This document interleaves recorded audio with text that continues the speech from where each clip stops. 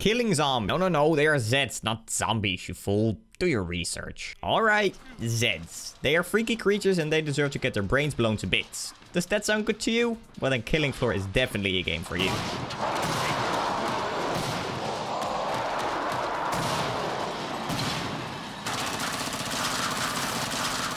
Killing Floor 2 is the follow-up to Killing Floor 1.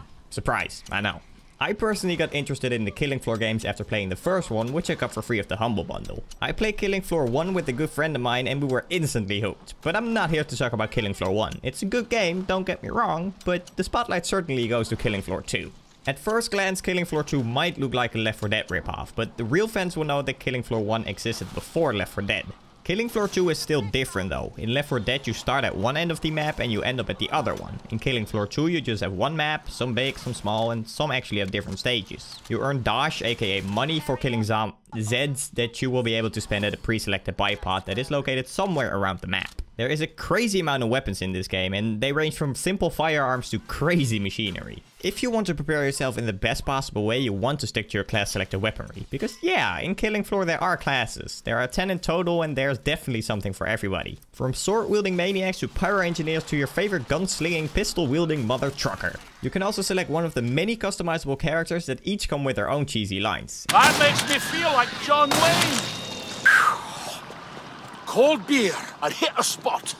Even if you're into unlocking rare clothing items or even buying more characters, it'll be here for you. And then there is the game modes. There is multiple to choose from, but fan favorite is definitely the traditional survival mode, where you either play 4, 7 or 10 waves, which will end up in a boss fight against one of the 4 bosses. There is the Patriarch, Dr. Hans Folter, King Fleshbound and the Abomination.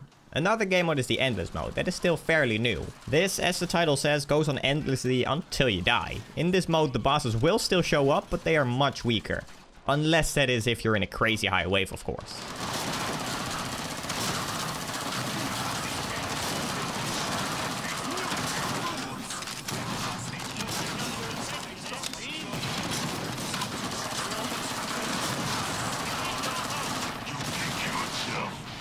The final mode is the weekly mode that gets updated every week. This mode plays like the survival mode, but you can unlock items by finishing that week's challenge. And trust me, those challenges are really difficult. I have to give a lot of credit to Tripwire Interactive. This game has been in early access since April 2015 for PC and it fully released in November 2016, adding the title to PS4 and Xbox One too. And yet it is still well supported to this day. When I for instance launched the game after not playing it for a while, I was baffled by the fact that I was facing a boss that I've never seen before. Me being me, however, of course beat the shit out of him. But not only the free content deserves credibility, the game also runs like a pack of butter?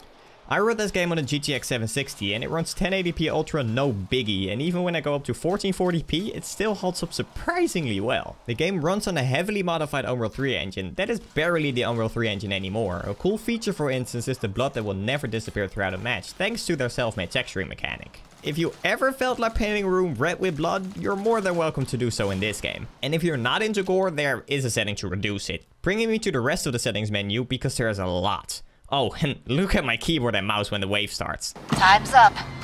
Go kill some Zeds. That's awesome. Like I said at the start of this spotlight, I played Killing Floor 1 with a good friend of mine. And it did not take very long till we both got Killing Floor 2, because playing this game multiplayer might be one of the most enjoyable multiplayer moments I've ever had. A good thing to know, however, is that the difficulty dynamically changes depending on how many players you are playing with. If you join a bunch of randoms for instance, the game will dynamically scale and spawn more Zeds and it will make the bosses even more challenging. Killing Floor is an amazing game and I could shoot Zeds all day with the awesome soundtrack and the amazing weapons. Killing Floor is without a doubt on my favorite games list, and with the support it still gets, it will most likely hold strong on that list. I hope to see you return in tomorrow's Spotlight livestream where I will play this game. If you enjoyed this video, please don't forget to leave a like and let me know what you think about this game in the comments below. My name is Cubie and I hope all of y'all have a good one. Bye.